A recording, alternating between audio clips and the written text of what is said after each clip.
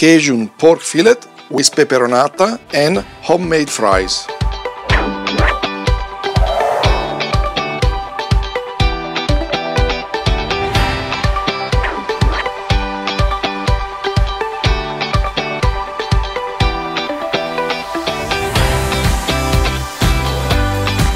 On a frying pan, we add a drizzle of olive oil and some garlic, the parsley, peperonata and some capers, and we cook for a few minutes.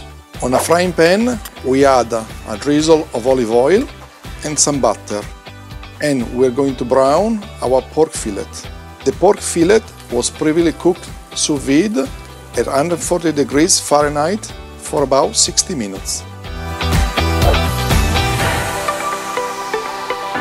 On the plate, we position the peperonata on one side, the pork fillet, the homemade fries, garnish with mustard greens, and we finish with a drizzle of extra virgin olive oil.